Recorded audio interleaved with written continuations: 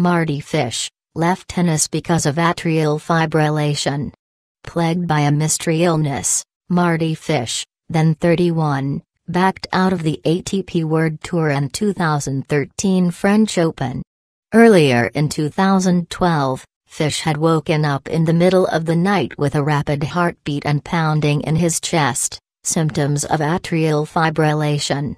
In a USA Today interview, Fish said, "I was completely panicking. I thought I was going to die." When his symptoms persisted, Fish was diagnosed with a fib. In 2012, the professional tennis player, who ranked 8th in the ATP Tour a year earlier, announced that he was having atrial fibrillation treatment. He underwent cardiac catheter ablation to restore normal heart rhythm. Fish is taking things slowly to reduce chances of postoperative blood clots.